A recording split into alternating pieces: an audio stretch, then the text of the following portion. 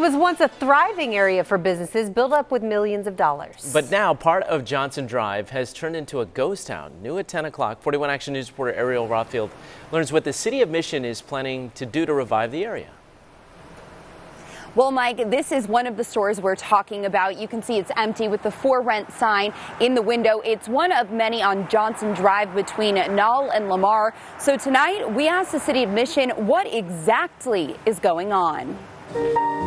On Johnson Drive, it's the soothing sounds that have brought customers into Kyle Maggart's store. We just loved the location, and that, they say location's everything. But in the last 3 years, there were more than there are now. Now one store after another sits empty. This whole side down here is vacant. If you walk, almost that whole block is vacant. Rent signs hang in the windows, locks placed on the doors. We used to have a Mexican store that was over here that was great, and that only lasted a couple months. These barren businesses are not what the city of Mission had in mind. The city spent millions of dollars improving and beautifying this area. I do think it's cyclical. I think you see more than obviously we would like. But there's hope that a luxury apartment complex the city approved for right here will help bring in business. Any additional population being right there and in walking distance would be supportive of the shops that are in the area.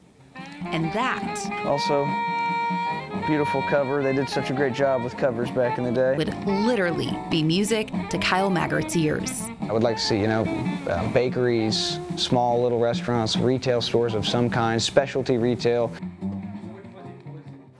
As far as that project, the city of Mission tells me they do not have an exact timeline of when it will be completed. Reporting live in Mission, Ariel Rothfield, 41 Action News.